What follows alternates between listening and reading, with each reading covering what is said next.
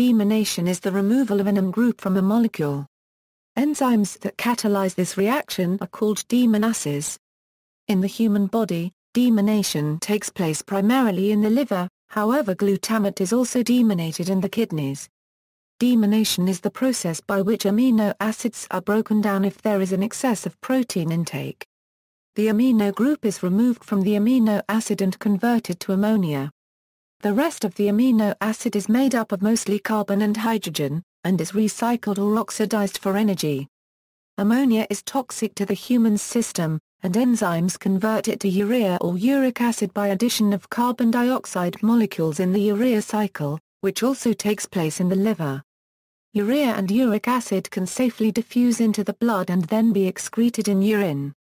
Deamination reactions in DNA cytosine . Spontaneous deamination is the hydrolysis reaction of cytosine into uracil, releasing ammonia in the process. This can occur in vitro through the use of bisulfate, which converts cytosine, but not 5-methylcytosine. This property has allowed researchers to sequence methylated DNA to distinguish non-methylated cytosine and methylated cytosine. In DNA, this spontaneous deamination is corrected for by the removal of uracil by uracil DNA glycosylase, generating an abasic site.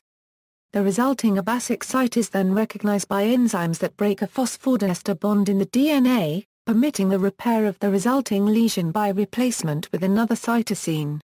A DNA polymerase may perform this replacement via Nick translation, a terminal excision reaction by its 5,3-oxonuclease activity, followed by a fill-in reaction by its polymerase activity. DNA ligase then forms a phosphodiester bond to seal the resulting Nick duplex product, which now includes a new, correct cytosine. C-base excision repair 5-methylcytosine spontaneous deamination of 5-methylcytosine results in thymine and ammonia. This is the most common single nucleotide mutation. In DNA, this reaction can be corrected by the enzyme thymine DNA glycosylase prior to passage of the replication fork, which would fix the cytosine to thymine point mutation in one of the two daughter strands. Guanine deamination of guanine results in the formation of xanthine. Xanthine, in a manner analogous to the enol tautomer of guanine, selectively base pairs with thymine instead of cytosine. This results in a post-replicative transition mutation, where the original GC base pair transforms into an AT base pair. Correction of this mutation involves the use of alkyladenine glycosylase during base excision repair.